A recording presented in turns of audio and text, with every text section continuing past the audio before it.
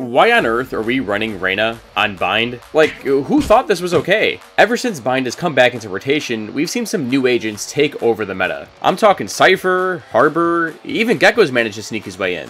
But Reyna? Seriously? PRX is known for running some aggressive and wacky comps. But why would you pick an agent whose flashes don't actually flash, but nearsight you instead? Especially on a map that's close quarters. You see the issue? And her other abilities are just selfish, and her ult sucks. I mean, there is a reason why Reyna has had a 0% pick rate throughout the entire planet. So why would PRX bust her out multiple times in an important seeding match and the grand finals of VCT Pacific League? Twice. There has to be some secret that they're abusing that's making them run this bottom of the barrel agent.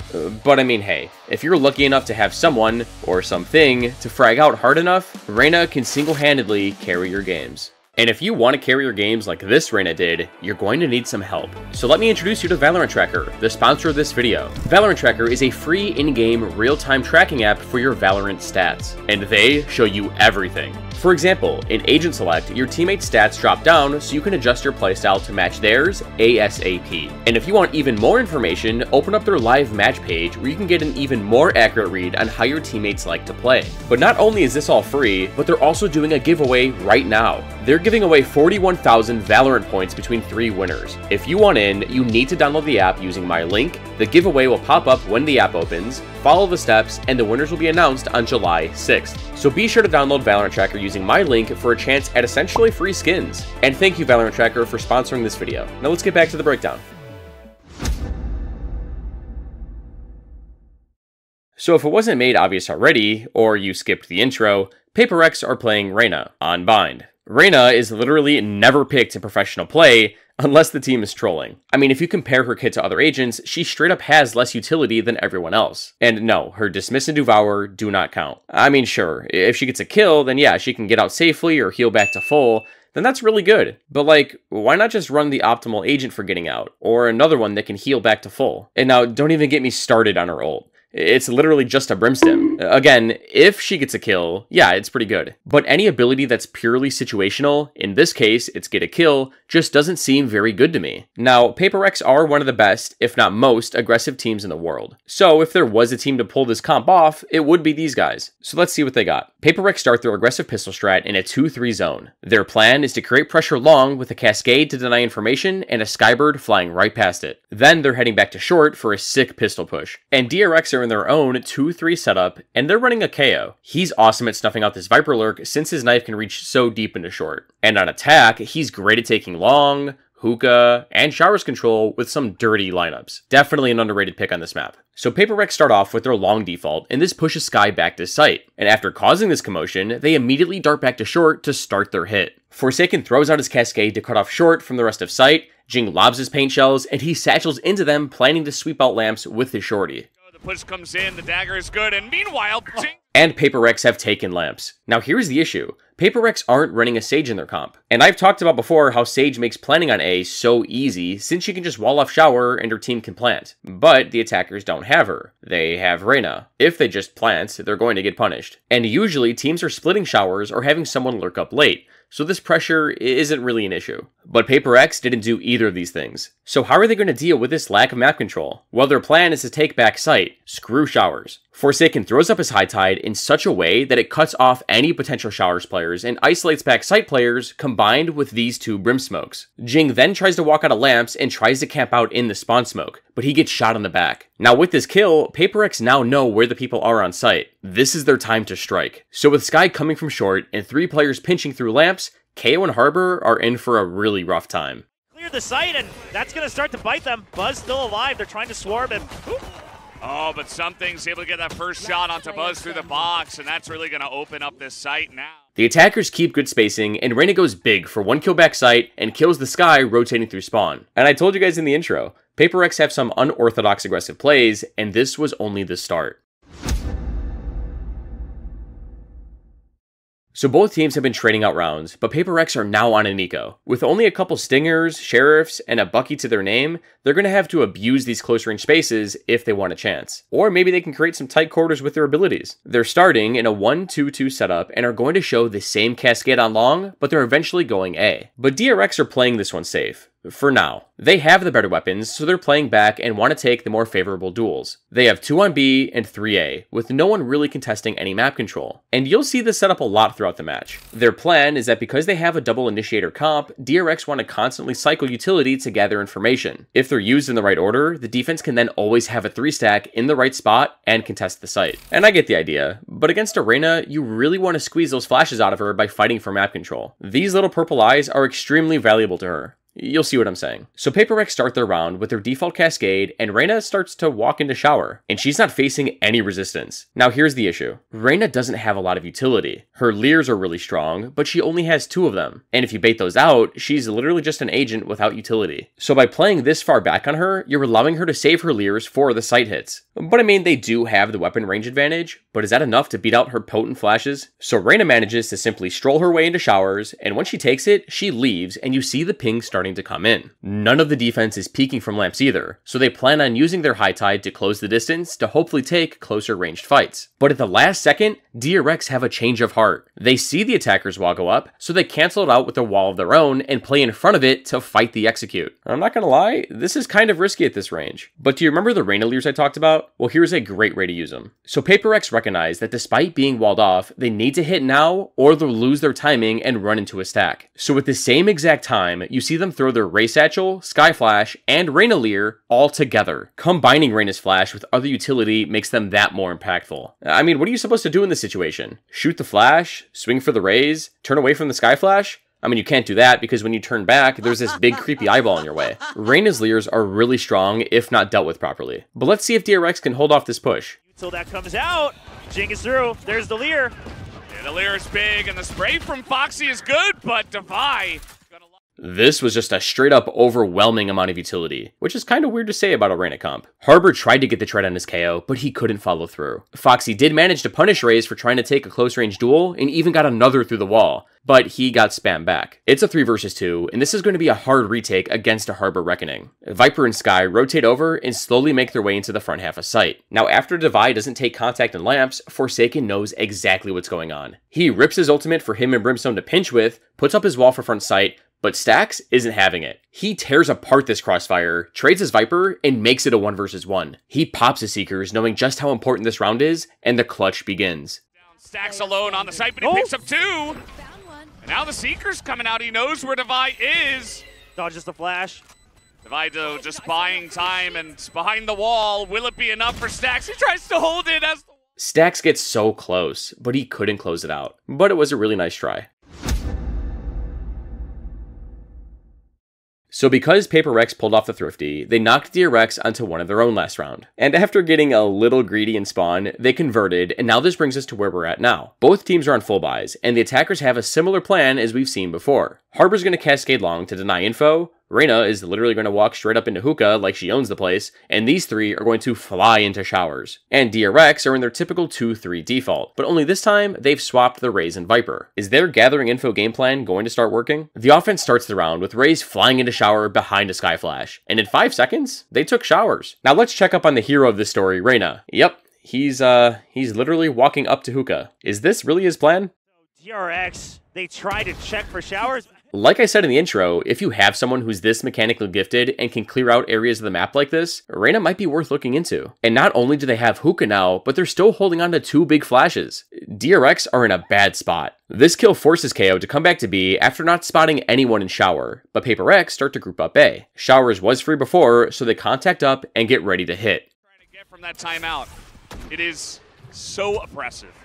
And something, of course, with the dry peek and a hookah, he just gets the headshot. I mean, what are you going to do about that? Oh, man. What is this? Mako, Here, we see another strength of Reyna's Leers. So Viper tried to play in front of the Harbor High Tide and her Poison Orb to try and contest this push, but she shot Reyna's Flash. This was a horrible idea. Whenever someone shoots this eyeball, you basically give away your position. The enemies hear you spray, and they have a general idea of where they need to fire back at. And because Viper didn't reposition from where she shot it from, she got punished. And then Harbor got pinched behind triple. I mean, without his true side anchor, he never really stood a chance. DRX tries to save, but PRX hunts them down to deal even more damage than they've caused already.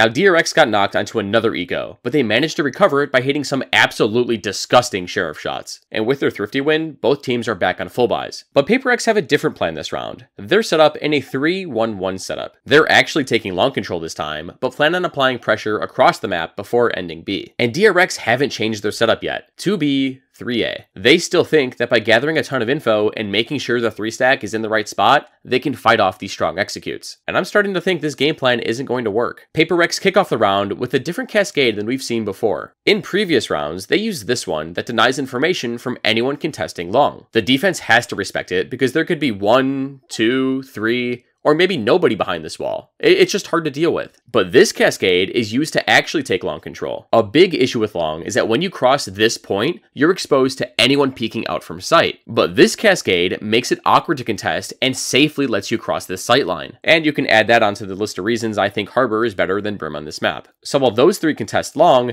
Reyna does her signature, walk into places. She eventually flashes into hookah, but PRX want to create pressure elsewhere just to make sure that the stack isn't that strong. So Sky, Raze, and Reyna stay back while Harbor sprints to short and he puts up an unorthodox lurk wall. This big bubble that he makes in short denies information from lamps and sight, but Viper is still feeling confident. Once again, she pushes through the wall and plays in front of it despite being punished for it previously. Pretty ballsy. But I think Viper is kind of scared. DRX think that PRX are going to use this wall somehow because you see KO sprint through spawn to come help out. So that means that this added pressure that PRX has created has worked. They wanted to scramble the stack, and now they have a perfect opening to slam B site. The attackers scale up long in hookah, and their hit begins. They nade back sight and sprint inside, but the defense aren't just going to get run over. Foxy tells this guy to flash him into hookah, and he pops his showstopper. Moment that haunts you, but if you win, just forget it and move on. And DRX, the team, trying to do that alongside Buzz.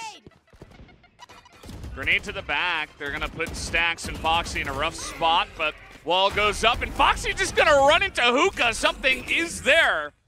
This was a really smart play to try and secure hookah control, but these two spread out just enough, and Reyna gets the trade. But now they're faced with another potential issue. PRX don't know how many people are on this site. There could be 2 more, 3 more. They really don't have a clue. And in order to take B site, ideally you want to split through hookah and long. But without their Raze, no one else can efficiently make space out of hookah. So we thought. But if we slow this down and you look closely, Reyna pops her ult and uses this kill she just got to dismiss and come out of hookah. If someone was here contesting site, they would have no idea that Reyna made it out. And look even closer, Harbor also uses Cascade to make sure Reyna had cover to come out of her dismiss form. Sky doesn't know it, but she never stood a chance. But I mean, hey, the 2 side anchors both got theirs, and it's still a 3 versus 3. Either team can still win this. And KO just pulled up to the party, but he's too late. He floods onto site, suppresses all 3 players with his knife, and is trying to hold out. If he can stall long enough for his teammates to rotate from A site, they have a solid chance to win this round. Trade it back. Yeah, but they even it out to a 3v3. The spike not planted just yet, and Buzz playing to just buy time. The Reckoning comes in as well. DRX is in a good position. Oh, Buzz, fantastic angle taken as RB comes in immediately. The retake was too strong. KO mollied the right side of sight, and his Harbor sent out his Reckoning from spawn. This scrambled the offense, and they couldn't find some solid footing. And to top it all off, Harbor threw down his cove that leaked out onto sight. By doing this, you allow your teammates to leak out on multiple choke points and forces the attack to watch so many more potential angles. This was a picture-perfect retake.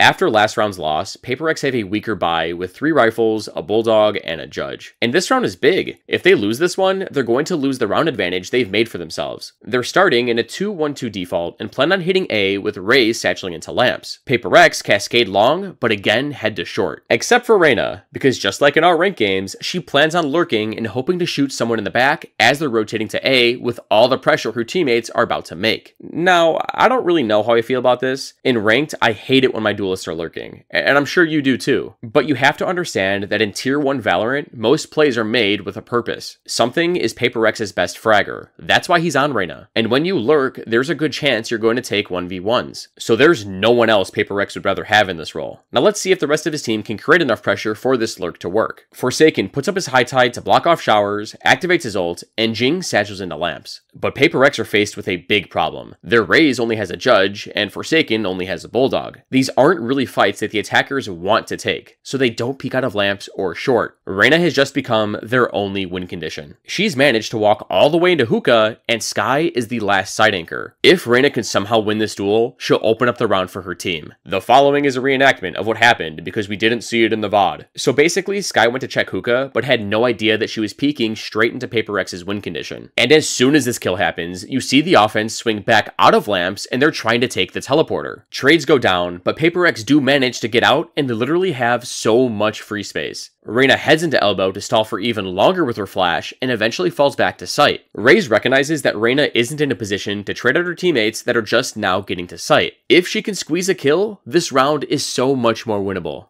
He can relay that to his team or making their way onto the site. She loses the 1v1. PRX get a free site plus the round win. And I never thought I'd say this in a breakdown, but it's all thanks to the lurking Reyna.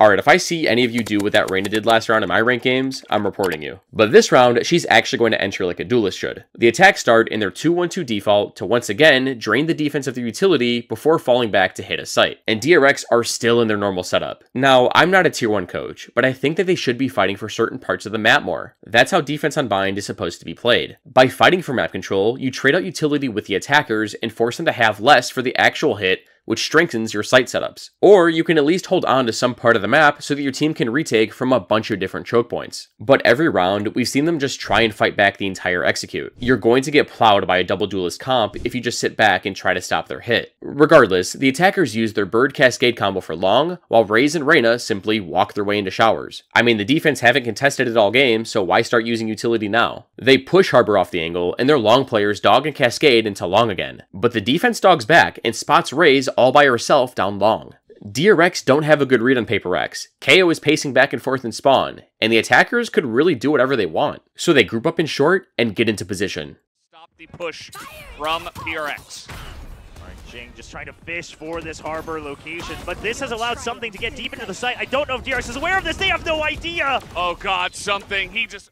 Because none of their utility got baited out, PRX rolled everyone on site. The paint shells, Leer, Ray satcheling out of shower. All of this was just too much to handle for the 2 players back site. This Reyna is just going unchecked. But they still haven't cleared out Viper, and with lamps control, this retake is still definitely doable. He just opens up the back of the site so well as Mako, still in lamps, still with the judge, picks up 2, and they're not able to take him down. Foxy. Okay, well, Viper decided to play some Fortnite and has managed to even out the player advantage. But DRX know what the setup is like. They recognize that someone is short and one showers. Skye walks over to clear out the Brim, takes a few shots into the corner, and tucks back in to reload. Brim then realizes that it's his turn to pin down Skye. So he peeks out and holds right where he heard her reload. Judge and Lamps will have to see what he can do. Mako's now in a 2 versus 1, and Devi is stalling by rotating all the way from short to shower. This reposition is huge, as he knows that Mako knows he's short. So by doing this, you chew so much time off the clock. Mako realizes that he doesn't have the time for this, and he heads to try and get the defuse. Repositioning as well. The post plant continues to be perfectly played by PRX.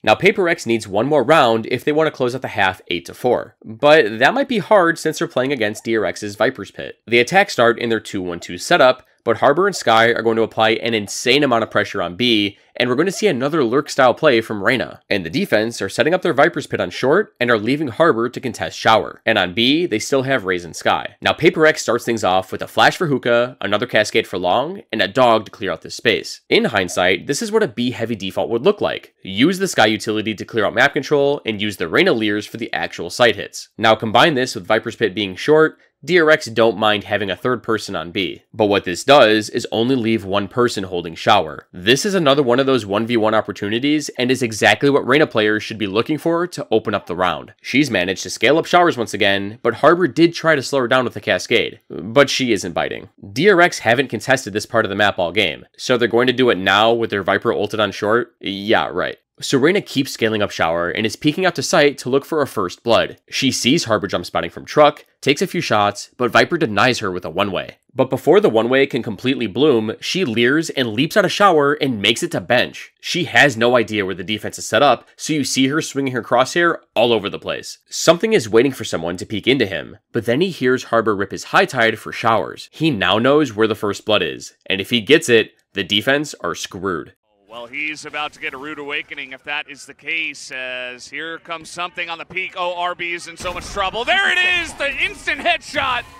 With this kill, you see the rest of PRX leak out of showers and take the site. But Reyna goes the extra mile and leans up against this pillar on short. Now, despite only taking showers, they kinda have a decent amount of map control. And this position from Reyna is really strong with this Viper's Pit. If anyone decides to exit from it, she'll have the advantage and kill them first. Plus, she has a great crossfire setup with her teammates in shower, and Skye could even lurk up off of her contact in short. And this is exactly what you want to see from your Reyna mains. This knowledge of how angles work and when to take space and how to hold it is exactly what you see from the world's best duelists. By simply pressing up against this corner, something has basically won his team the round. Now DRX are rotating in for the retake. They still technically have lamps control, so there is a decent chance to pinch on the attackers from multiple angles. But can they pull it off? The defenders quickly scale through spawn and know that backside is clear with a Skye flash. They move up to the wall and their retake begins. But look at this, something in the corner. I'm sure they have no idea he's there as well, as he is holding it down, gets the 2. Reyna saves her KO and gets one more. Like I said, this was a strong position to hold with his Viper's Pit up. But after the trades, it's a 2 versus 2. But Brimstone uses his ult so his Skye can fight with it, but Stax puts her down. It's a 2 versus 1 now, and it's all up to Mindfreak. Is there enough to go for the plant? The spray is not there, but Mindfreak gets the one guy into showers and picks up the 2K. Mindfreak pulls through. PRX ends the half at 8-4, and they end up dominating the rest of this map 13-6. All game, we've seen Reyna make play after play to lead her team to this dominating win. And I hate to say it, but Reyna doesn't look too shabby on this map. I mean, if you have a god tier fragger like something, she actually looks great. Maybe she isn't an F tier agent after all. Psych, she still sucks.